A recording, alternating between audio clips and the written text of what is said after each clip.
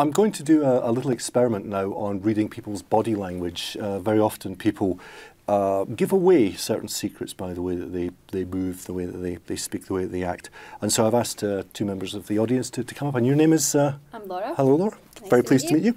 And you are? I'm Howard. Very pleased to meet you as well. So what I have here is an ordinary pack of cards. Do either of you shuffle cards? Can you shuffle cards? Yeah. Well, one of the useful things that you learn doing a lot of these sorts of tricks is that if people can't shuffle cards, they can still squeeze them together. So there's two piles. Laura, could you just squidge them into a big squidgy pile? It's just, we need to be absolutely certain the pile is well mixed. And Howard, just in case you think I'm in cahoots with Laura, can you just cut the pack so that we know that's all fair and square? Right.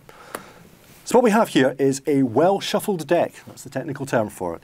What we're going to do is I'm going to produce two piles of cards, two random piles of cards, and then I'm going to ask you some questions about those. And when I ask you those questions, you can either tell me the truth or you can lie. Now, in psychology labs, there is a special protocol for producing these sorts of random piles of cards where we let the cards actually decide which cards will be used, rather than a human being who might have a bias to putting red in one side and black in another. So what I'm going to do, and to just keep an eye on me to check I'm doing it properly, is if I deal a black card, I'll deal another one face down under it. Black card, black card, black card, red card, black card. And so I'm going to go through the piles like this. Red card, black card, red card, red card, black card, black card, red card, red card, black card, black card, red card, black card, red card, black card, black card, oops, black card, black card. So I'm doing a lot of black cards here. Red card, red card. Okay, so you've got that pile. If you have a look at them, it's probably much smaller than yours, Howard, because there seem to be quite a lot of black cards. I have absolutely no idea. Don't let me see those cards. I've no idea how many cards are in the pile. What that mixture of red or black cards are in your hand. Nobody could know that because we completely fairly shuffled the deck. I'm now going to ask you some questions, and as I say, you can either tell me the truth or you can lie. So the first question to you, Laura, is do you have more red cards or more black cards in your hand? I have more red. More red cards, okay. Same question to you, Howard, more red or more black? More black. More black cards, okay. Laura, could you swap any two of your cards for two of Howard's? So just take those two cards out, put them down. Howard, if you take your any two cards, whatever you fancy, put them down. Okay, and then pick up those cards and have a look. I'm going to ask you the same question again. Now, Laura, do you have more red cards or more black cards in your hand? I have more red. More red, that's interesting. Howard, same question. More black. Can you swap a single card? I think I've got what's going on here. Okay. Right, and as we'll see at the end, a single card can make the difference between this working or not working. Laura, more red or more black cards? More black. Interesting. Howard? More red. Okay. I think I know what's going on here. I also think I've got a reasonably good measure of the pair of you. I'm going to ask you a question. Again, remember, one card will make the difference between this working or not. Laura, are you happy with your cards or do you want to swap any of them with Howard? I'll go for a swap. How many? Two. Two cards. Okay. You chose to do that. Two cards. Howard, can you swap? Okay. Right. And remember, you had what seems to be a free choice on that, though I did suspect that's exactly what you would do. Howard, are you happy with the cards or do you want to make a swap? I'll swap two. You want to swap two? Yeah. Kind of knew there was a synergy, a yin-yang balance going on here. Okay. Right, now let's see if I was right and able to predict exactly what you were doing. From these shuffle packs, you've got some cards there. I believe that in all that swapping round and in answering those questions, that you, Laura, have as many red cards in your hand as you, Howard, have black cards in your hand. And remember, one card here can make the difference. So Laura, could you count out loudly down onto the table there the red cards in your hand? Sure. One, two, three, four. And the rest are black. Can you just leave them down there? So 4. Howard, dramatically, can you count the number of black cards in your hand down? You should have 4. 1, 2, 2, 3, 4. 4. And all the rest of them All the rest are red. are red cards. So one card could have made the difference if you hadn't done that swapping, and swapping back at the end, it wouldn't have worked. Thank you very much. The trick where I seem to be able to read people's body language and know exactly how many red cards were in one hand and exactly how many black cards were in the other is one of my favourite tricks. The reason is the trick works because of algebra. Yes, I can hear the moans and groans already. Algebra is our friend. It allows this great trick to work, and I use algebra all the time in my work to try and model the way the human brain operates. So what do I mean by algebra? Well, algebra is simply using letters in place of numbers that we don't know. So let's have a look at what happened in the trick close up. We had a pile of face-up red cards, we had a pile of face-up black cards, and underneath a pile of face-down cards that were a mixture of red and black on both sides. Now, I genuinely had absolutely no idea what these cards were. They were a mixture of reds and blacks, and over here they were a mixture of reds and blacks as well. But there were some things I did know. And this is where algebra comes into it. I had no idea how many face-up red cards there were on this pile. So instead of having the number, which might have been 7 or 8 or whatever, let's call that R0. So R0 is just the number of cards that were in this pile. Over here, again, face-up black cards. I had no idea how many face-up black cards there were going to be. So let's call that B0. Basically just the number that that particular shuffle deck produced in that pile. Down here, I had the face-down cards, and they're a mixture of reds and blacks.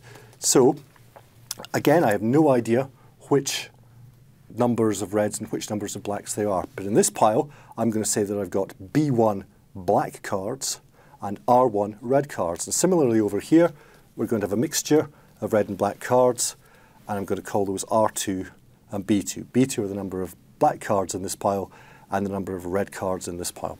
So all I've really done there is to take the trick and describe it with letters rather than the actual numbers that were done when the dealing happened. But what do I begin to know about this? Well, I know it was a full pack of cards, okay? And that means that all the red cards add together to give us 26. There are 26 red cards and 26 black cards. So I can start to write some things down. I can write that R0, the number of red cards there, plus R1, plus R2, is equal to the number of black cards. So that's B0 plus B1, the black cards there, plus B2, the black cards there. So all I'm really doing is describing the fact that all of the red cards add together to 26, all of the black cards add together to 26, and that is how I represent the numbers. There's one other thing that I know. For every red card that I dealt face up in this pack, I dealt another card face down in the face down pack underneath it. Similarly, every black card here, there was a card that was dealt face down in this pile. So what that means is that the number of cards that were in this pile, R0, must be equal to the number of cards that were in this pile face down, which is equal to B1 plus R1.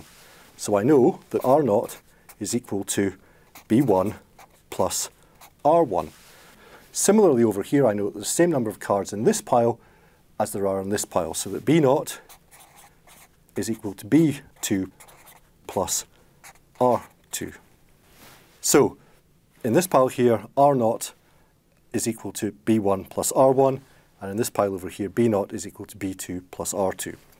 Okay, so I'm now going to do a very simple piece of algebra, something called a substitution, which means that instead of writing R0 in this equation, I'm going to write what it's equal to, which in this case is B1 plus R1. Okay, so what that looks like is that what used to be R0 here, which is B1 plus R1 plus R1 plus R2 is equal to, again I can write this instead of B0, B2 plus R2 plus B1 plus B2.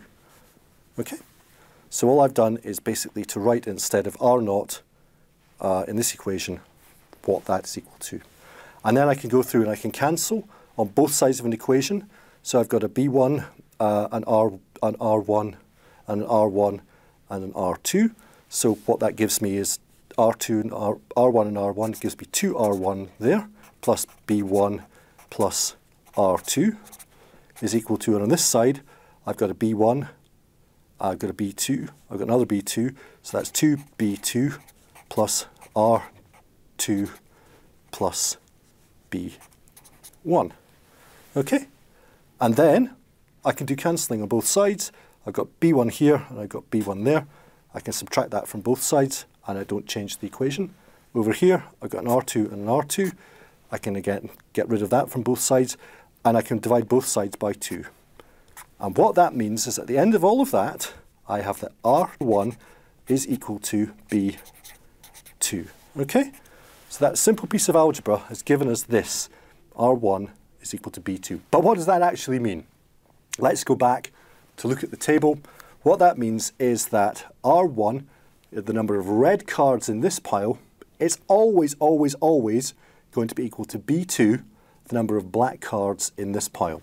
So that's how the trick works. That's the prediction that I make. You'll have the same number of red cards in your hand as you have black cards in your hand. And because every single time, so long as you're using a full deck, each and every single time you do that, even if you swap the cards over, so long as you swap the same number of cards between different piles, the algebra says it has to work. And that's what makes this trick so much fun to do, because you can have all that swapping backwards and forwards. It makes no difference whatsoever, so long as they swap exactly the same number of cards and keep this equation and this equation correct. So it's a foolproof trick. So long as you do the dealing properly, you can have great fun with it. The algebra means it will always work, and algebra is used not just for this trick, but also in lots of other situations where it's important that you have information that is always going to happen in the way that you want it to. For example, if you're building software to lower the undercarriage on an aeroplane, you want to use algebra to check it's going to work every single time. And so algebra isn't an enemy, algebra is our friend, and this is a lovely way of being able to play with that.